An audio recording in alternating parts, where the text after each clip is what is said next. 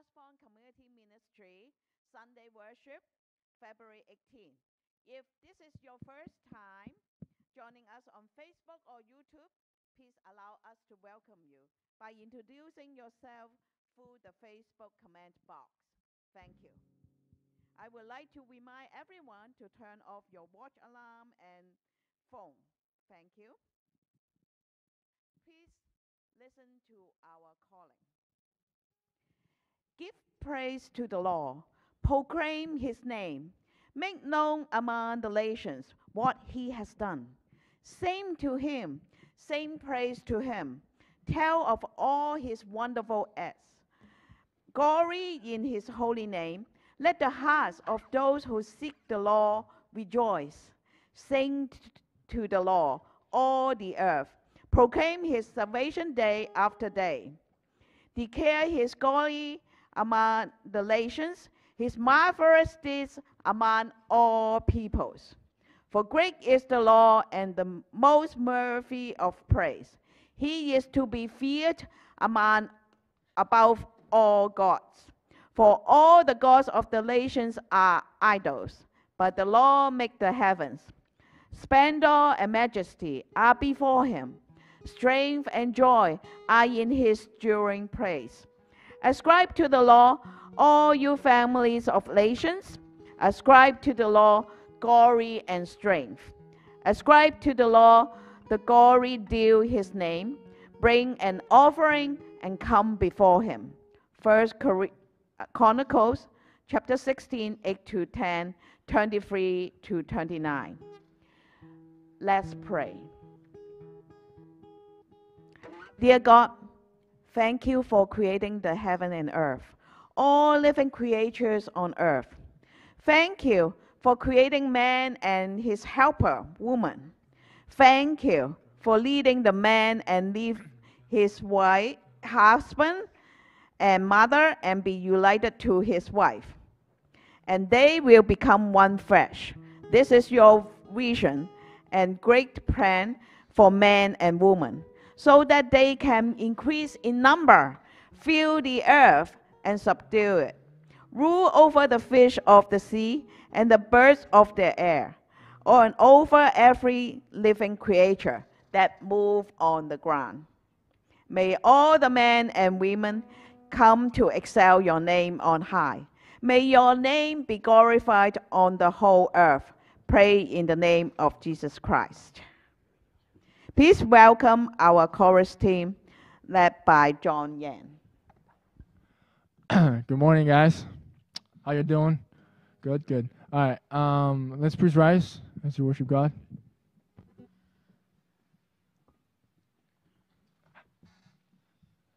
All right, let's bow our head as we come before the Lord.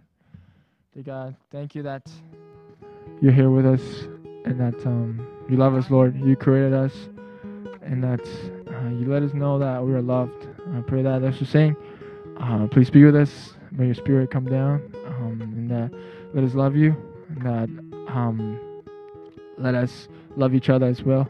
I pray in your name. Amen.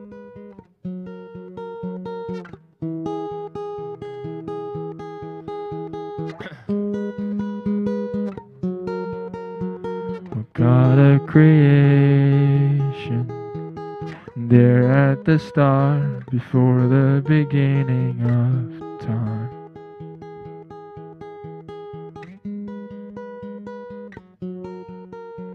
With no point of reference, you spoke to the dark, you flashed out the wonder of light.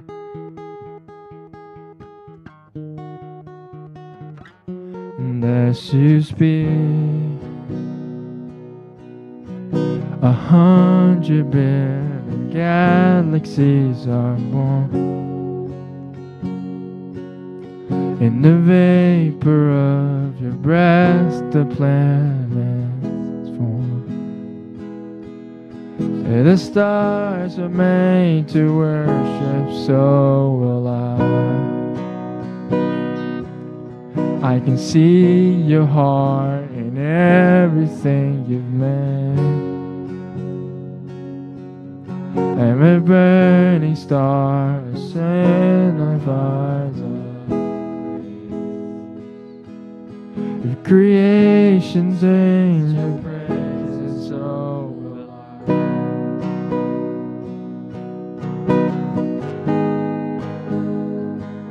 And so will I.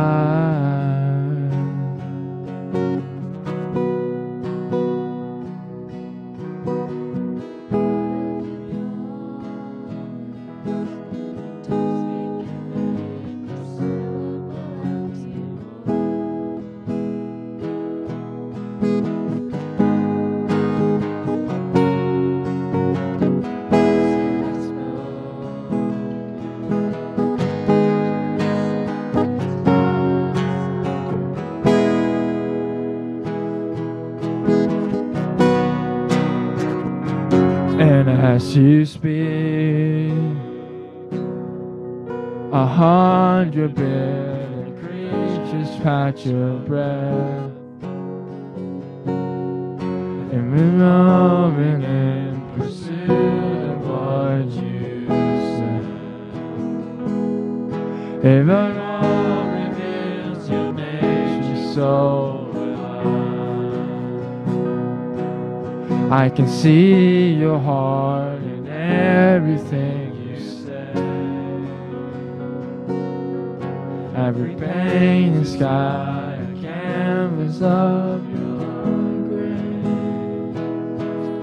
Your creation still obeys you, so will I.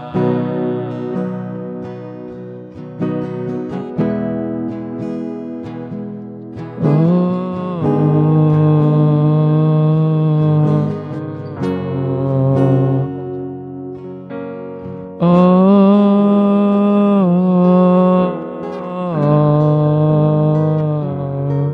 If the stars are made to worship, so will I. If the mountains bow in reverence, so will I. No. If the oceans roar your greatness, so will I. If everything exists to lift you high, so will I. If the sun goes round, so will I.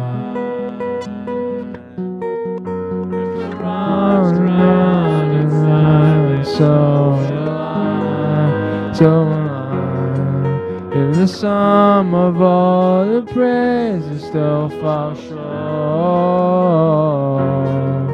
and we'll sing again 100 billion times.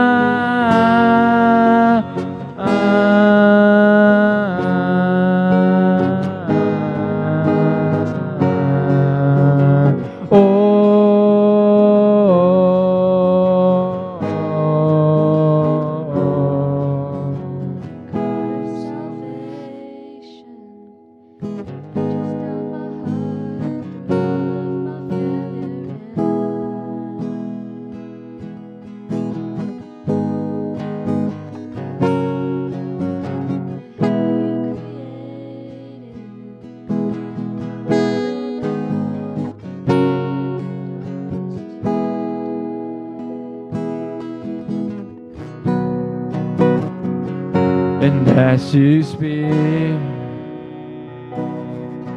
100 billion feel it disappear.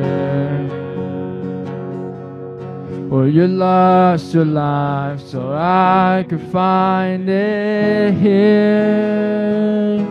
If you left the grave, then so I can see your heart in everything you've done.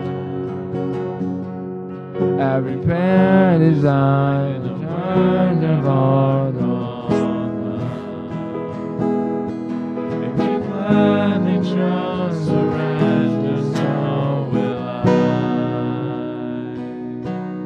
I can see your heart in billion different ways. Precious one, a child.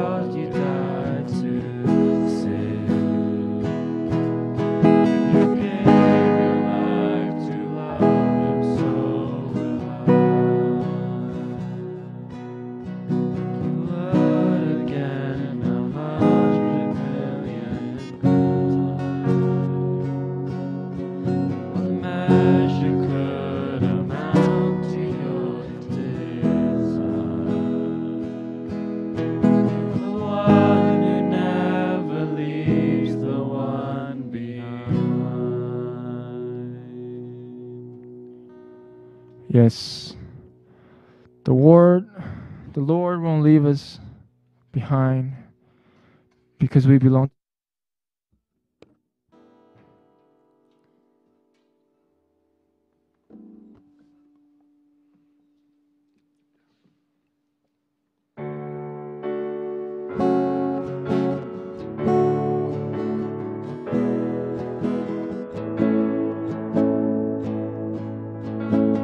One who made the heavens. With my heart and soul, before I drew a breath, I was dead and known.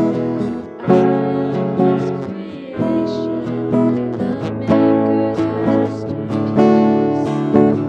That He designs will be done in me. My body is a temple of the living God. I'll worship in this house that His blood has bought. As I bear His image, oh, may I not profane the holiness I hold in this earthly I want you to sing along. frame. And I belong to the Lord. Oh, I am not my own. I belong to the Lord. I am not my own. Oh, I will honor Him. For this I know, I belong to the Lord. I am not my own. And if He redeemed me, I am not my own. The measure of my worth is His love alone. He declares my standing, He declares my stay. So I will know myself by the name He gave. I belong to the Lord. Oh, I am not my own. I belong to the Lord. I am not my own. Oh, I will honor Him. For this I know, I belong to the Lord. I am not my own. I am not my own, and now my heart is free. Oh, Maker, come and make what you will of me. There is nothing broken that you cannot repair. So, Lord, I leave my life in your loving care. Oh, I belong to the Lord.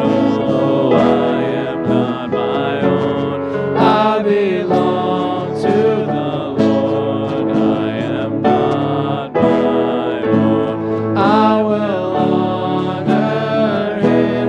For this I know, I belong to the Lord. I am not my own. I will honor Him. For this I know, I belong to the Lord. I am not my own. We now invite Betty Dew to come up and give her testimony. You may be seated.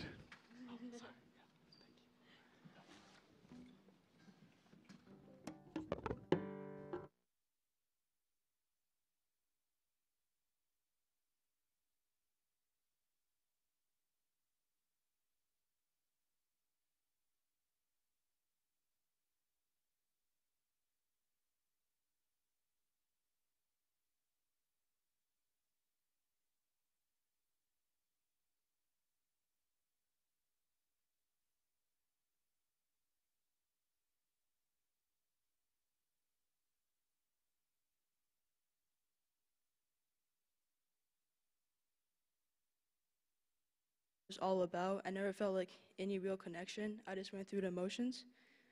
But that kind of changed. Well, that changed. I think it was like a summer a couple years ago when we went to visit my grandpa in California. And something you should know about my grandpa is that he's a really stoic guy. He's really independent, and he doesn't really always accept help. He's like very self-confident in himself, and he doesn't like to admit that he's wrong.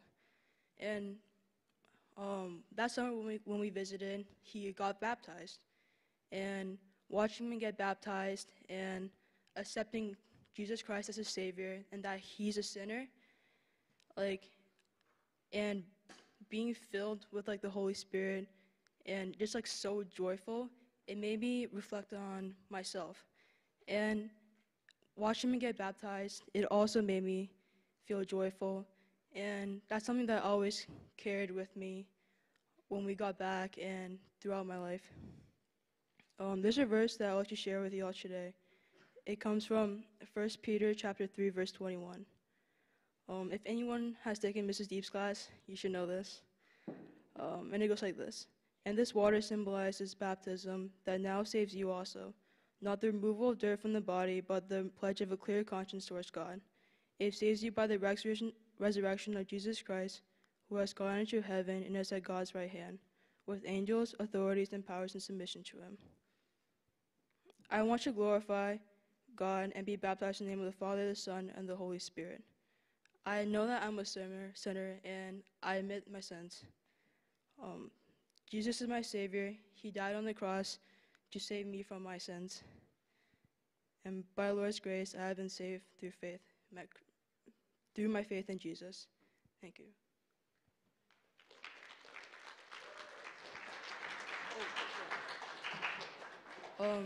The third song that we will be singing today is Amazing Grace. I chose this song because it was actually my grandma's favorite song. She played this song during her baptism, and I thought it was fitting that we also sing it today. Thank you.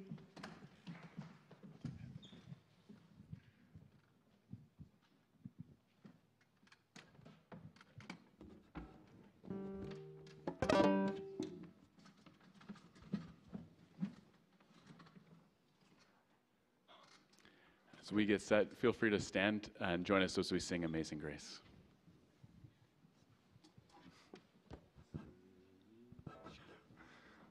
All right. So we're going to add a little swing on it, all right? All right. That's just some fun.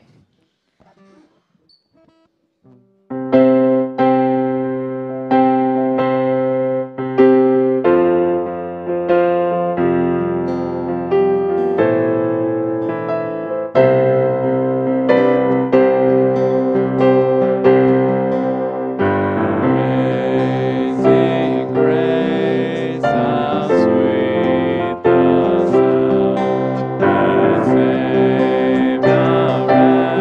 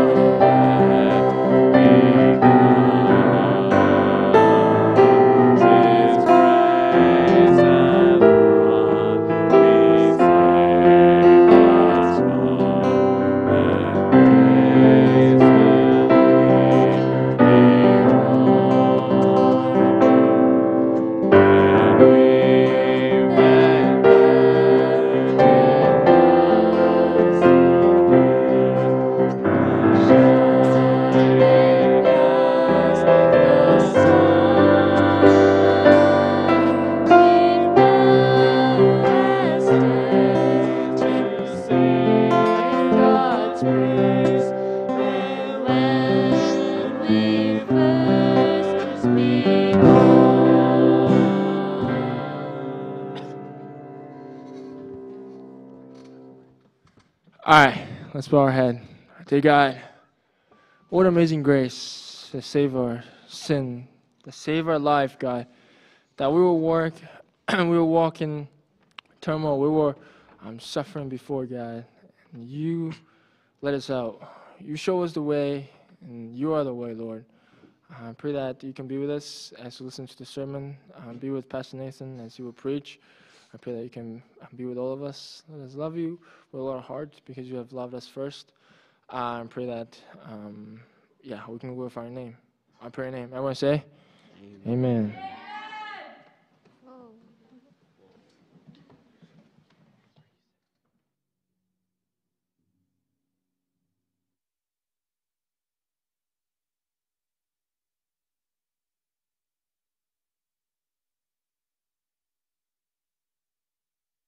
Thank you for our praise chorus team lead, John Yan, and the team to lead our worship inspiration.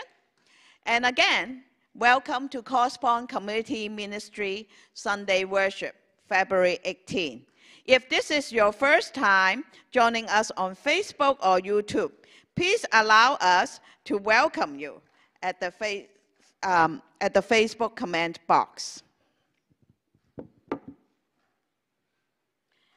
Now I would like to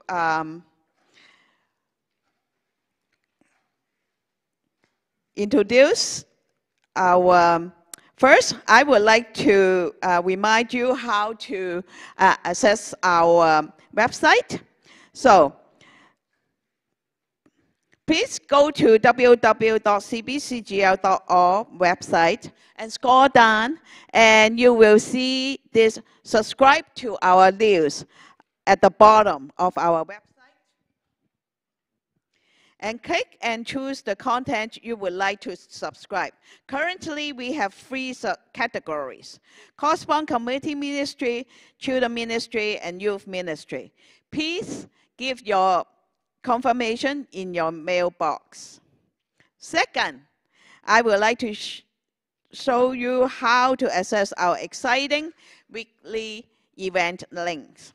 First, access the resources at the upper right corner of top menu, and then click the useful links to access our Wednesday prayer, Friday night fellowship, and Sunday school Zoom links by clicking the highlight event title.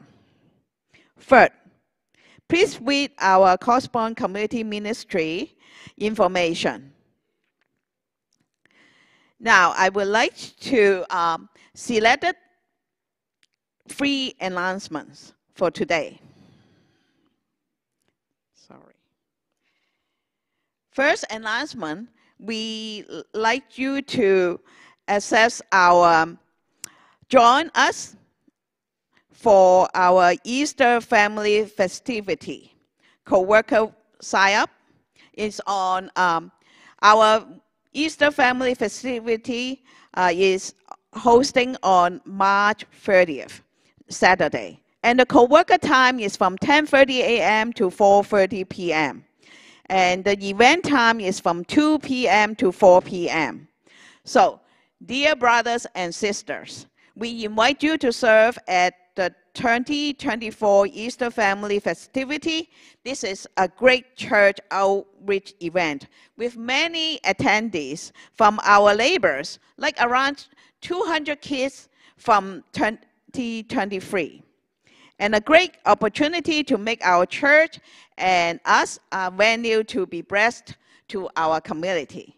We need many co-workers to serve at different roles. So please scan the QR code on the right or sign up by sending email to cbcgl.localchurch@low.church. Second announcement, slide 4. Baptism classes are happening. We will have our next baptism service on Easter, March 31st. To be baptized, you must attend the baptism class first. The youth baptism classes begin on February 25th. If you are interested in being baptized, please contact Elder Charles Worm, or Deacon Wicker. For Correspond Community Ministry, please contact Pastor Nathan Willems. Come to baptism class to learn why we baptize people and what is necessary for baptism, and what are the rights and responsibilities you have as someone who is baptized. The last announcement is on slide 6, keeping it vertical. Our midweek women's Bible study called Keeping It Vertical meets at 1 o'clock on the first and third Tuesday of each month. And this coming week, that is February 20th. And we are studying fruit of the Spirit. Come join us in person in a sharing and caring environment as we learn of God's great love for us. All women are welcome. Please contact Jean if you would like to join at her email, and let's grow together. Today, we are very happy that we will have our Correspond Community Ministry Pastor Nathan to deliver a sermon for us. And it is based on Genesis. And the title is,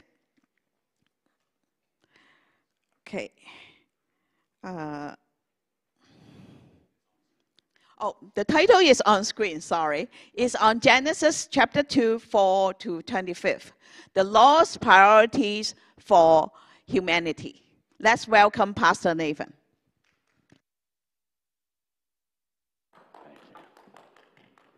Thanks, Sam. All right, brothers and sisters, it is good to be with you this morning. Thank you for being here and hearing from God's word from Genesis. Please join me in a word of prayer. Lord God, we don't pray simply because we don't know how to do transitions in worship service times. We pray because we need you. We ask that you would focus our hearts, give us attentive ears, and help us to hear what you have to say to us today, so that you may change us, so we may be the people you want us to be and do the things you want us to do. It's in your name we pray. Amen. It is a fact of life, that we will not get what we want if we have the wrong priorities.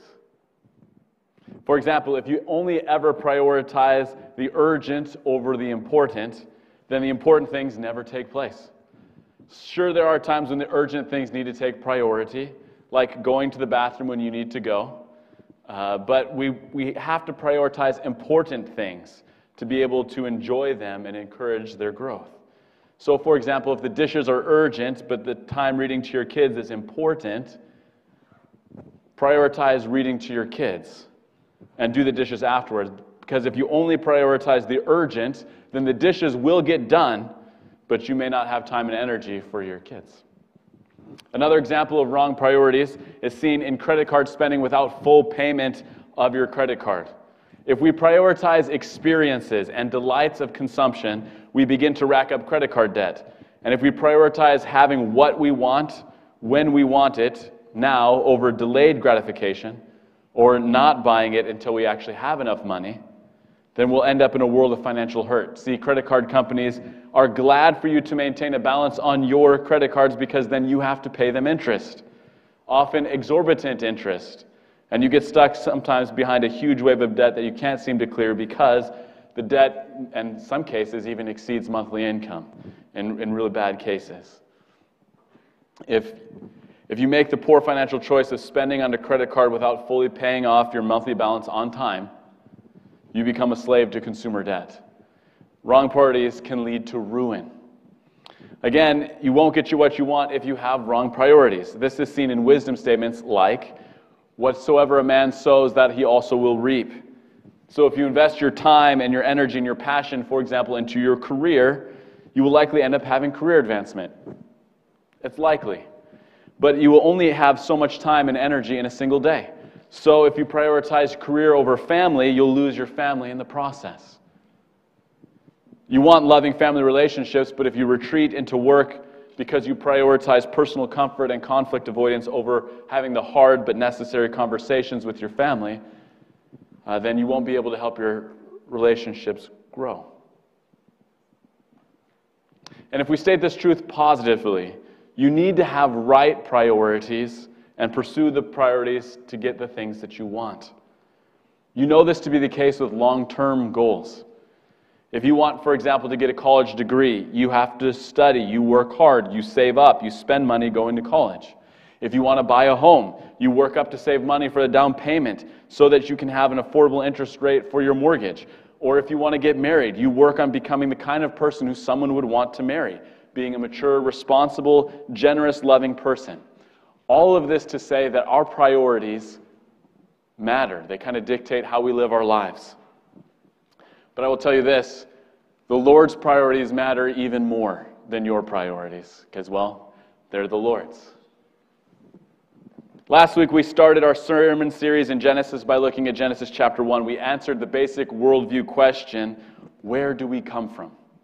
We heard from God's word that our origin story clearly states God created all things, including us, giving humanity purpose and worth.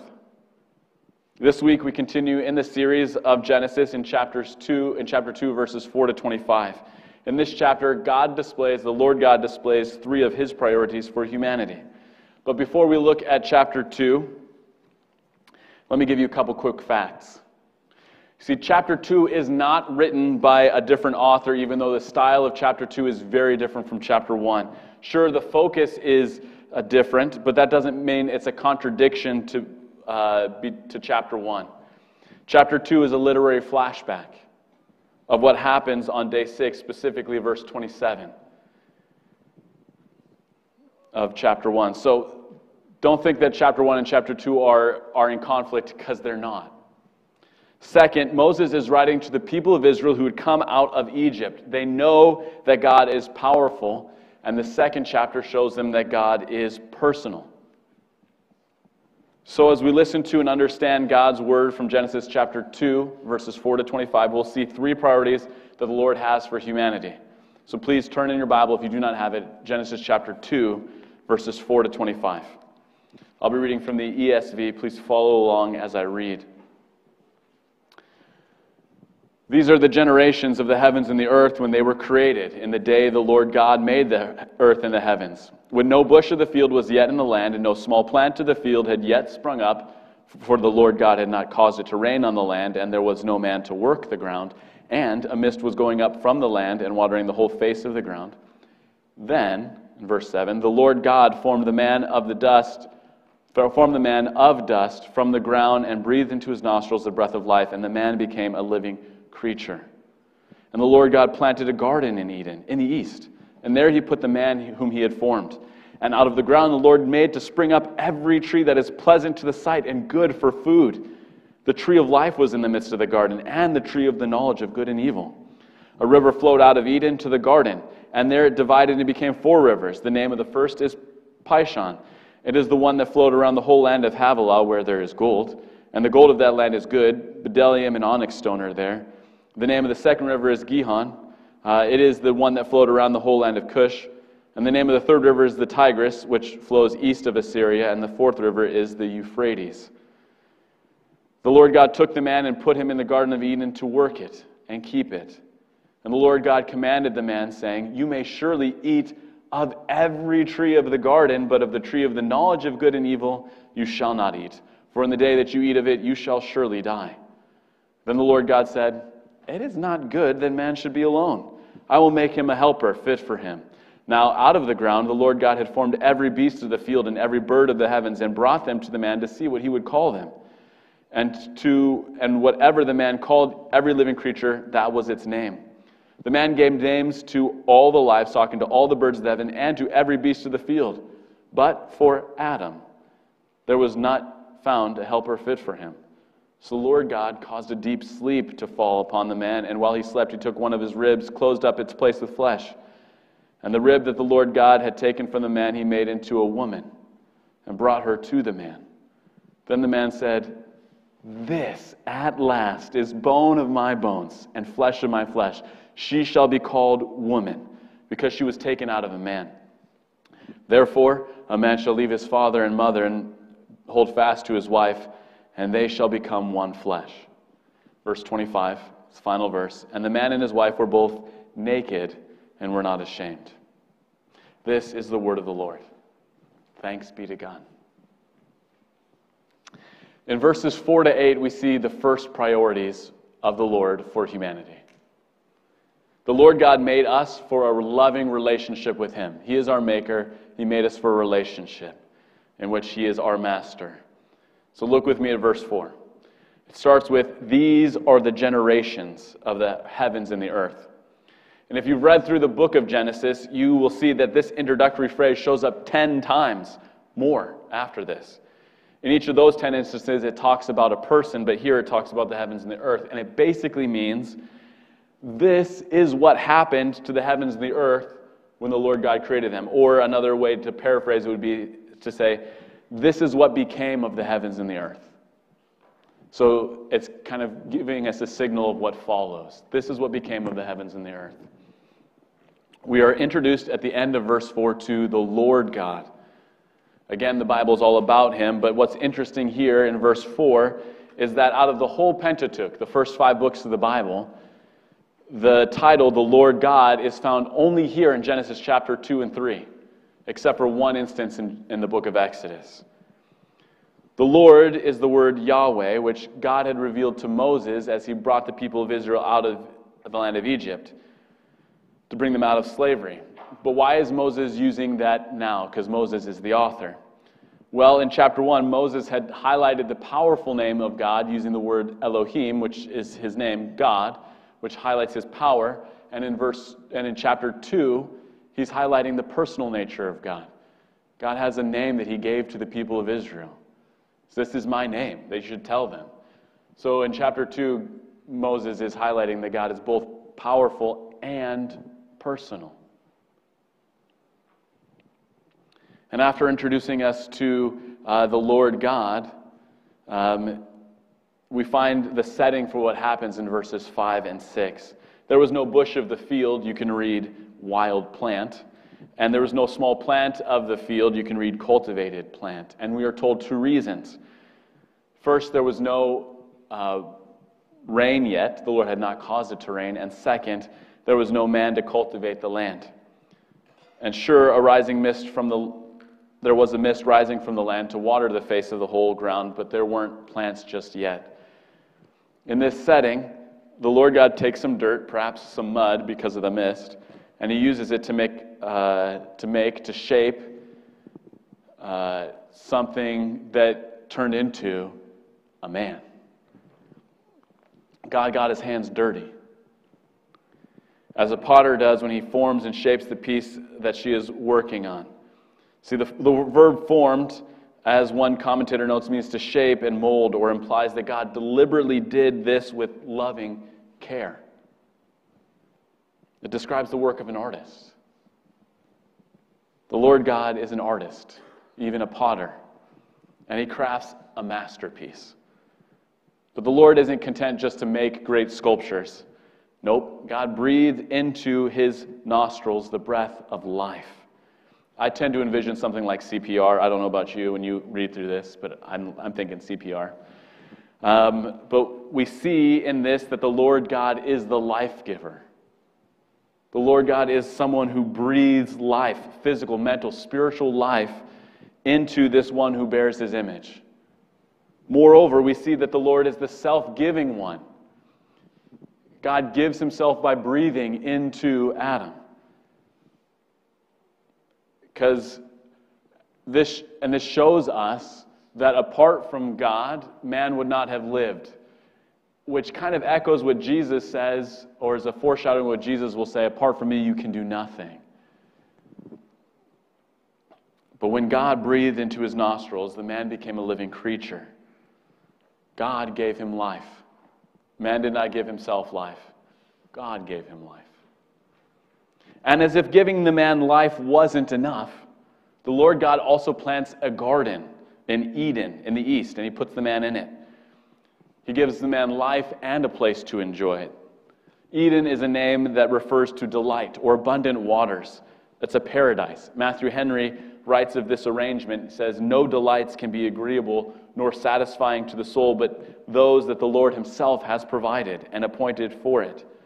He says there's no true paradise except of God's planting. And take note, the man did not decide that he wanted to go to the garden. It's like, hey, there's a pretty garden over there. I want to go. No. God put him there. After all, this is God's world. He is our maker. And because he's our maker, he is our master. He determines where we live so that we might reach out to him and find him, though he is not far from each one of us, as Paul states in Acts chapter 17. We see in the first 5 verses that the first priority of the Lord God is that we would live with the Lord God as our maker, as our master. He created humanity for a loving relationship with him. The Lord God has desired an intimate, joyous, loving relationship with humanity since the very beginning of human history. My question is, do you have the same priority? Do you have the same priority? Do you desire a loving relationship with the Lord God? Why did God make you? He made you in order to have a loving relationship with you. Do you have a loving relationship with the Lord God? A personal relationship with the Lord God where you know him because he knows your name and you belong to him. After all, he is our Lord. He is our maker, our master, which means he can tell us what to do. And he gives good rules to follow. We see that in the following verses. Look with me at verses 9 to 17. If you have the Bible, look in it. In these verses, we see the Lord's second priority for humanity. Mission, specifically work. Verses 9 to 14 describe the setting of the garden, which sounds more like an orchard. In verse 9, the Lord God makes trees that are pleasant to the eye and good for food. These include the tree of life and the tree of the knowledge of good and evil. So we see in verse 9 that the Lord God is a forester among his other skills and abilities. In verses 10 to 14, we are told about 4 rivers, 2 of which, the Tigris and the Euphrates, still flow through modern-day Iraq. I don't know if you've seen that video, maybe in like 7th grade. My kids have shown it to me. It's like, the Euphrates River. It's the Euphrates River. Well, it is the Euphrates River. It's the one that is in modern-day Iraq. But the other 2 rivers, the Gihon and the Pishon, we don't know where those are at. So they're lost to history. After explaining the setting, we see in verse 15, which is an echo of verse 8, some clarification. The reason the Lord God put the man in the garden was to work and to keep it. Friends, think of the implications. Work is good. Work was given to humanity before it was frustrated by sin. The man is to make purposeful contributions. This means that work is not a punishment. It is a good thing. It allows us to express our agency, our ability to use our gifts and our skills. It is part of man's dominion over the earth through which he cares for it and tends it. So the Lord God gives man a mission, namely work, specifically to tend the garden. And the mission that the Lord God gives the man continues in verses 16 and 17. Man is not only to work the garden, that's important, it needs to be done, but the man is also to obey. To obey the commands of the Lord God. I mean, after all, he's our maker, he's our master. We are to obey what he says. We're to do what God says. So God tells the man in verse 16, "You may surely eat of every tree of the garden." And this phrase, "surely eat," means you may feast and you will feast continually. In other words, eating, you can eat to your heart's content. Just enjoy. Go ahead, surely eat from any tree of the garden. It's great. In feasting, continue to feast. As long as you make the good choices, you will continue to have good choices. And in verse 17, we find the first prohibition in the Bible. A prohibition is you can't do something. The Lord God tells the man, you shall not eat from the tree of the knowledge of good and evil. And the reason for it, the Lord gives him, is for when you eat of it, for if you eat of it, you will surely die. This phrase, surely die, means dying, you will die continually. The certainty of death is emphasized rather than the timing of death. Often we're like, hey, they ate from the tree, I read ahead, they didn't die immediately, what's going on? No, what God's telling is you certainly will die. In other words, God's essentially warning Adam, if you make the bad choice of disobeying me, you will have fewer good choices until you have no choices left. Because that's what bad choices do to us, right? Bad choices force us into a corner so that we have further bad choices to make more bad choices until we cease to have any choice. Which is what God was warning Adam about. But that kind of raises an obvious question. Why did God put the tree of the knowledge of good and evil in the garden? What's going on there? So just as the tree of the life presumably gave life, so too the tree of the knowledge of good and evil also gave the knowledge of good and evil. How did it give knowledge of good and evil? Well, this kind of knowledge was experiential knowledge. They can have experience of what is good and experience of what is evil. So the way that it gave knowledge of good was through its presence. Its presence gave experiential knowledge of what is good. It is good for man to keep God's rules. That's good. It's good to obey God. When we keep God's rules, we have more options, greater freedoms. But if the man were to eat of the tree, he would have experiential knowledge of evil. Eating its fruit gave him experiential knowledge of evil. It is evil to break God's rules. When we break God's rules, we have less freedom, more slavery, and we proceed further and further into self-destructive patterns which lead to death. And it's not just, literal physical death. It means death of our relationships, death of our choices, our options. We say we want freedom, and we turn away from God by saying, I'm going to do what you don't want me to do, God. And then what do we get? We get worse and worse things. Because that's how evil works. More on that next week. One commentator notes, as it stood prohibited, it presents the alternative to discipleship.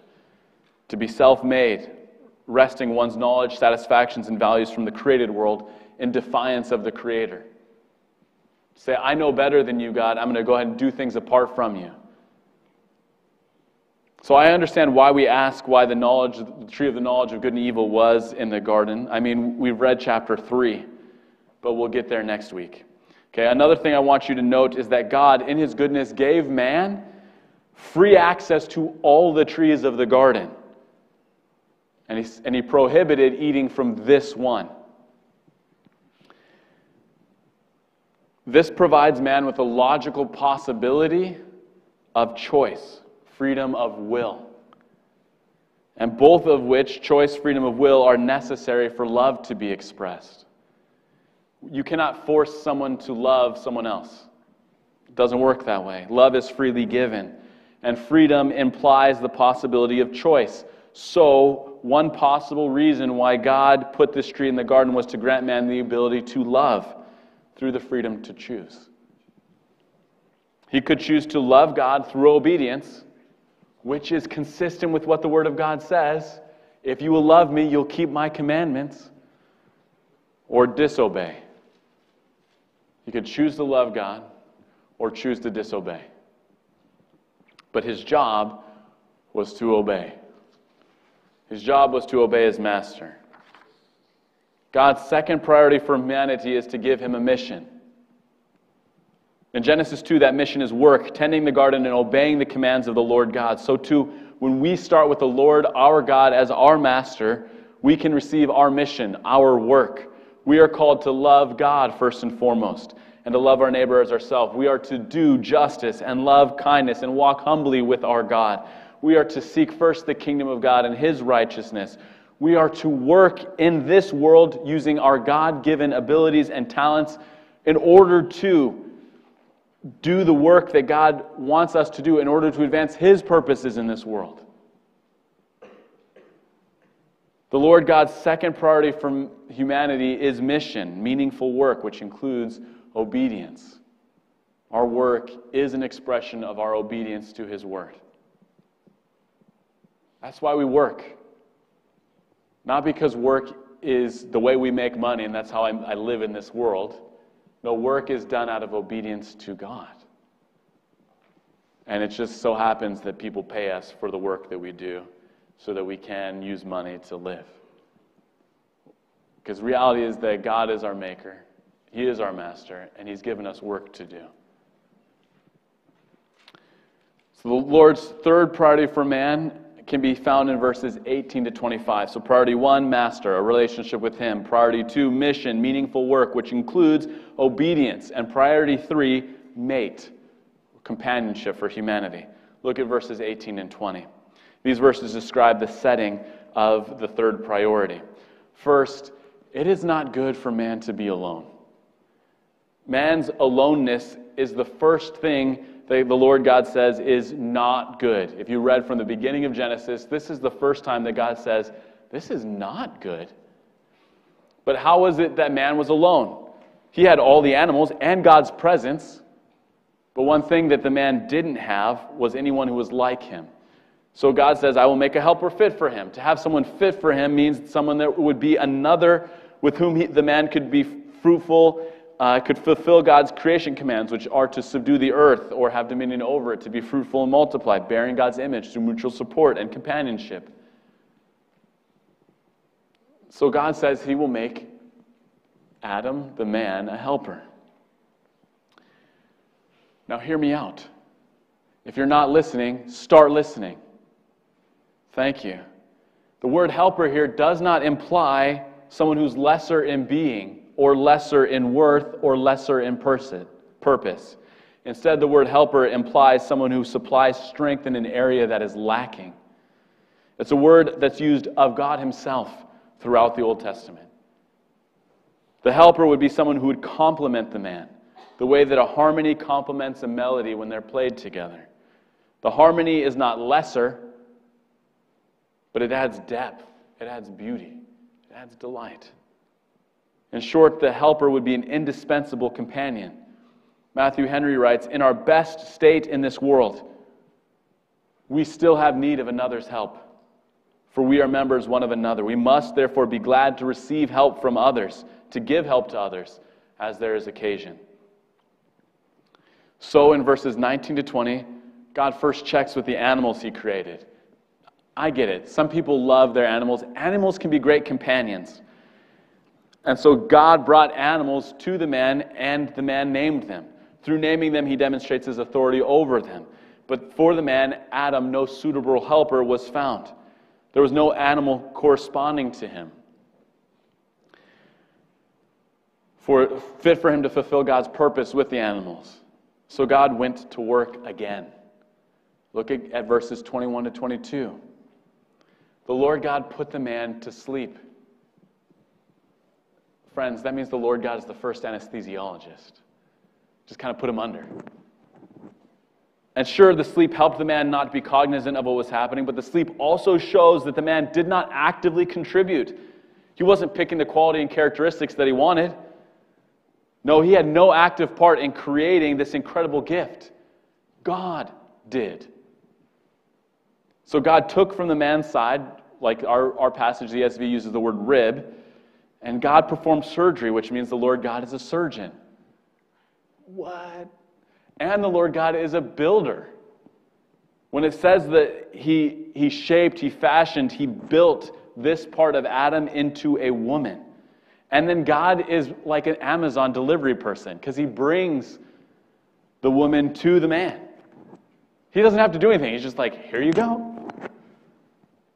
Now, perhaps you wish the Lord would bring you a spouse, because I know I did when I was in high school. And the truth is, God can. God did it for Adam. God has done it for many here. God can bring you a spouse. Trust Him for it. And then when Adam came to, we hear His first recorded words in the Bible. And they are poetry. It's Hebrew poetry. He says in verse 23, saying like, this this is bone of my bones and flesh of my flesh. He's saying with awe and delight, this human that you've brought me, this is it. This is what I've been seeking the whole time. To say that she was bone of his bones and flesh of his flesh is to say that she was made of the same stuff. They were both made in the image of God, and he names her woman. And in naming her, he's taking responsibility for her, exercising the God-given authority that he has. Matthew Henry says it best when he wrote, "The woman was made out of the rib of the side of Adam, not made out of his head to rule over him, nor made out of his feet to be trampled on by him, but out of his side to be equal with him, under his arm to be protected by him, near his heart to be beloved by him." Now, brothers and sisters, if you somehow think that this text is sexist or oppressively patriarchal, you are committing the error of reading the text with a modern perspective. Verses 18 to 23 are exceptional among ancient Near Eastern texts. One author explains, the ancient Near Eastern text contains no account of the creation of woman. Other ancient Near Eastern texts don't mention the creation of women. They don't. Moses, however, devoted 6 verses to her formation in this passage. And how many does he give to Adam? 1. Man, if you don't realize that women are complex, figure it out. It's a good thing. It's a really good thing. And it's at this point at the end of verse 23 that Moses provides a summary. In verse 24, it's a summary for the reader describing what typically happens. And in verse 25 is a summary of the couple, which sets up what happens in chapter 3. So what does Moses have to say to the reader in verse 24? Well, because the Lord is a matchmaker, a man will leave his father and mother. This means that the husband and wife have new priorities, ones that override duty even to one's parents, which might be shocking, but it's true.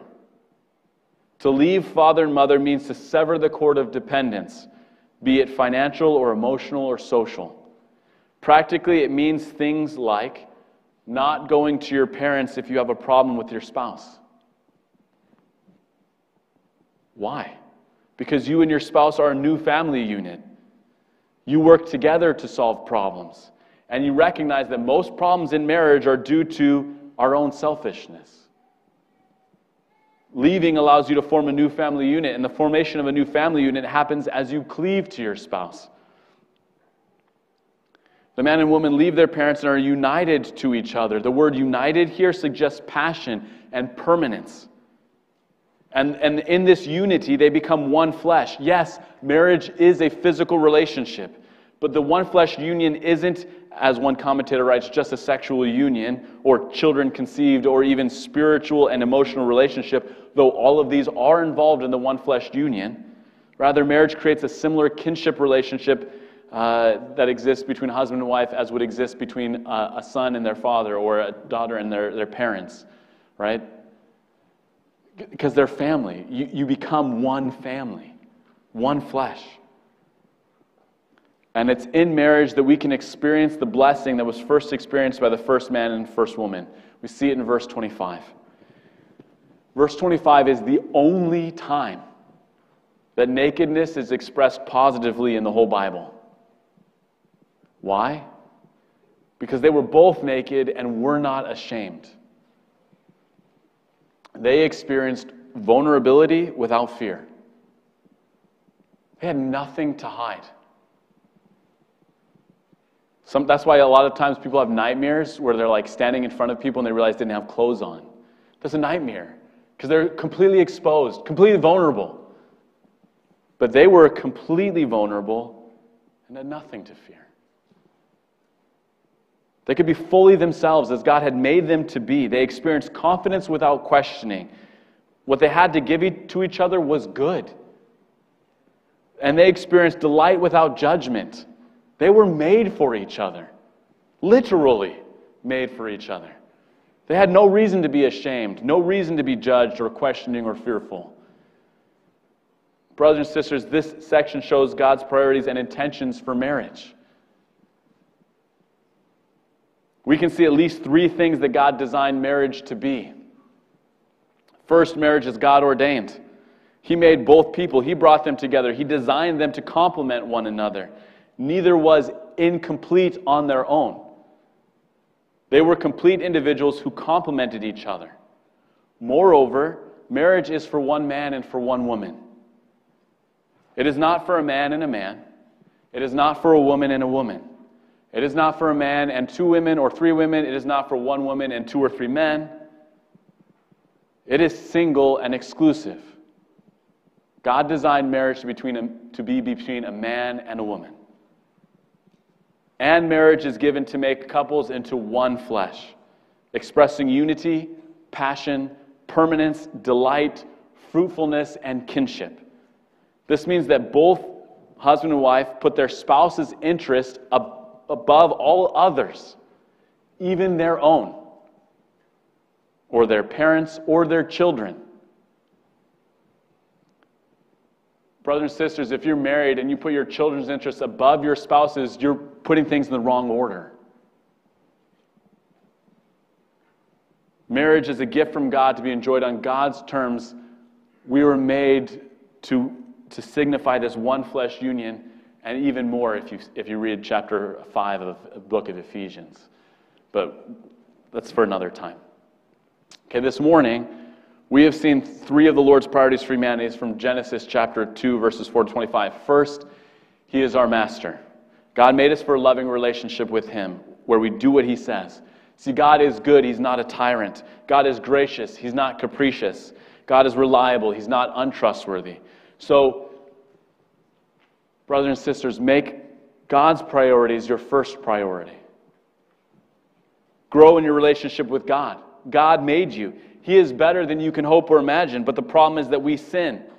We turn away from God rather than turning towards God. We deserve death for our rebellion against God and His good rules, and that might seem extreme, but it's not. Evil done against an infinite being deserves infinite punishment. So God knows that we cannot fix our relationship on our own with Him. The cost is too great, and our tendency is that we run and hide. So God did what was necessary for you and I to have a relationship. He sent His only Son to be our Savior. Jesus lived a perfect life, died in our place, and rose again from the dead to give new life to all who believe in Him. He calls us to repent and believe the good news. We are to, like Betty shared, put our trust in Jesus and turn away from our sin, living for Him and through Him and with Him. And as we grow in our relationship with God by getting to know Him through reading His Word and through prayer, through fellowship with other brothers and sisters, we continue to increasingly put our trust in the Lord, knowing that He is our master. So we want to do what He says. He gets to tell us how to live our lives. Second of the Lord's priorities for humanity, mission. Learn the gifts and skills that God has given you and use them to meaningfully contribute to the good of others and the glory of God. In other words, work. Work is good. Work enables us to advance God's kingdom and His purposes in this world through caring for creation and loving others. And if you don't have the Lord as your master, you will not be able to fulfill your mission. You'll wonder hopelessly if what you do even matters or is even significant, and you won't have a way to definitively say that it is apart from the Lord God. That's why work is so frustrating for so many people, is because they don't have the Lord as their master. And they're trying to give themselves to their work and make their work their master, which is futility. And if you don't have your master settled, and you aren't sure about your mission, you should not be pursuing the third priority. You should not seek a mate. Work on your relationship with the Lord. Love Him first. One author I read this week said that teenagers can feel like finding a spouse is the key to entering adulthood, and that real life won't really get started until that goal is accomplished. But the truth is that while marriage is unique and irreplaceable, teenagers can work on prioritizing friendships, family relationships, and neighborly connections. Brothers and sisters, if you are not mature enough to get married, prioritize friendship.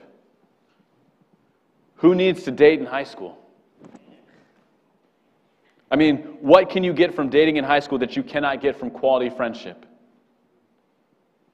And if you cannot get quality friendship, And if quality friendship cannot provide the thing that you're seeking, something like physical intimacy, should you have it presently?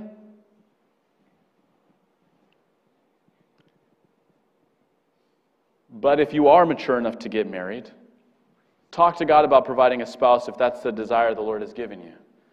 God can and does bring people together, but what good is there being together if you don't have the same master? What good is there in being together if the Lord has given you different missions, so you're pulling in different directions constantly? Can you serve the Lord faithfully while being in a committed relationship with this other person? Because if you can't, it's likely time to call off the relationship. The Lord's priorities matter. And the order of the Lord's priorities matter. It is master, then mission, then mate. But if you are already married, love your spouse best by loving the Lord first. After all, marriage is His idea, and He richly blesses it when we live our marriages the way that He calls us to, with a husband self-sacrificially serving his wife and the wife self-sacrificially submitting to the godly leadership of her husband. So as we head into February school break, which starts tomorrow, where are you at in making the Lord's priorities your own? Is He your master? Do you have a relationship with Him? Do you seek to fulfill your mission in the work He provides? And are you pursuing your mate in ways that please the Lord God? Make the Lord's priorities your priority. I invite the praise team to lead us in our closing song, after which we will have the benediction and sing the doxology.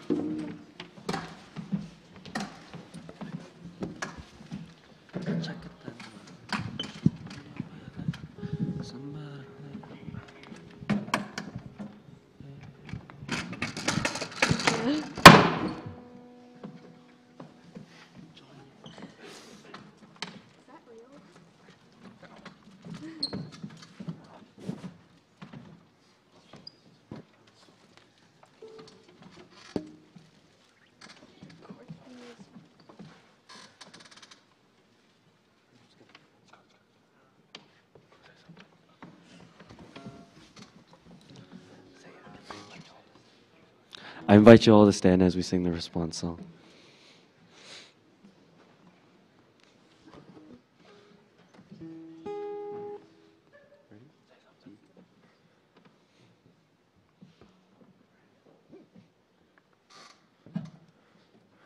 You know, we're all sinners. We can't save it by our own. We need the blood of Jesus. We need a touch of heaven.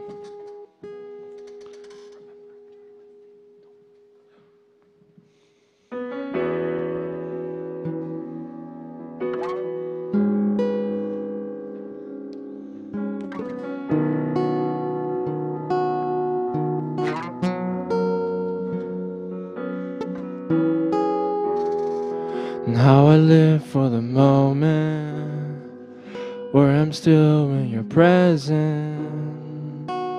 All noise dies down.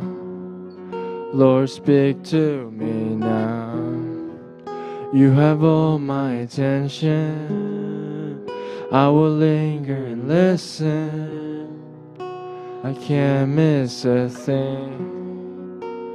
Lord, I know I'm more of you. My heart's wants something new, so I surrender all. All I want is to live within your love, be undone by who you are. My desire is to know you deeper, Lord. I will open up again, throw my fears into the wind. I am desperate for a touch of heaven. Oh, oh, oh, oh.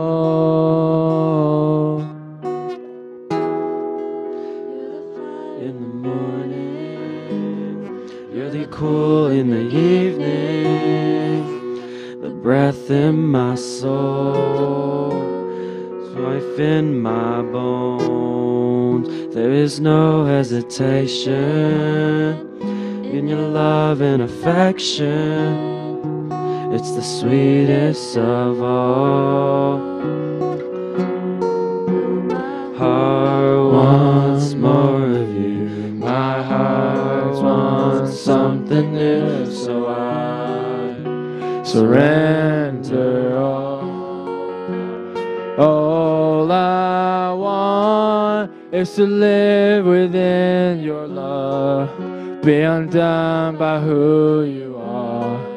My desire is to know you deeper, Lord.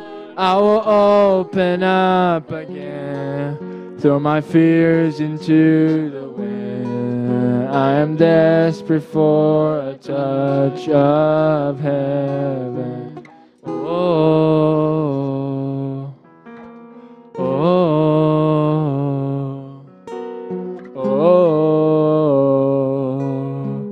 oh, I open up my heart to you. I open up my heart to you now. So do what only you can. And Jesus, have your way in me now. I open up my heart to you. I open up my heart to you now. So do what only you can. And Jesus, have your way in me now.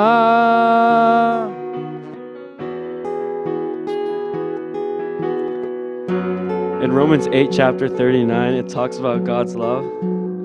So as we sing this last time of the chorus, I want you guys to really reflect off the love of God in the lyrics and just really meditate off the sermon we just had.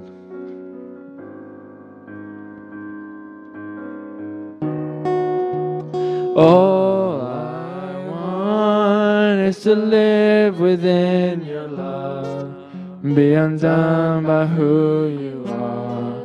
My desire is to know you deeper, Lord. I will open up again, throw my fears into the wind.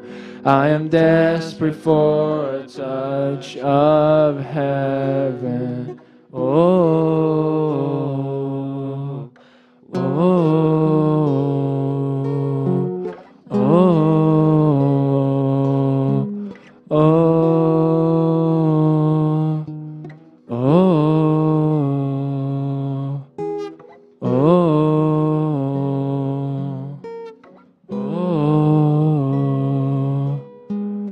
oh.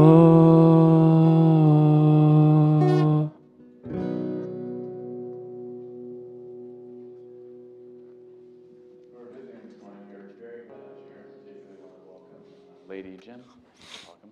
Glad that you joined us this morning. And others who are guests, Feel free to remain standing for the blessing, which is a benediction which comes from 2 Corinthians chapter 13, verse 14. May the grace of our Lord Jesus Christ and the love of God and the fellowship of the Holy Spirit be with you all. Amen. Please join us as we sing the doxology. Praise God from whom all blessings flow. Praise Him, all creatures here below. Praise Him above ye heavenly host. Praise Father, Son, and Holy Ghost. Amen.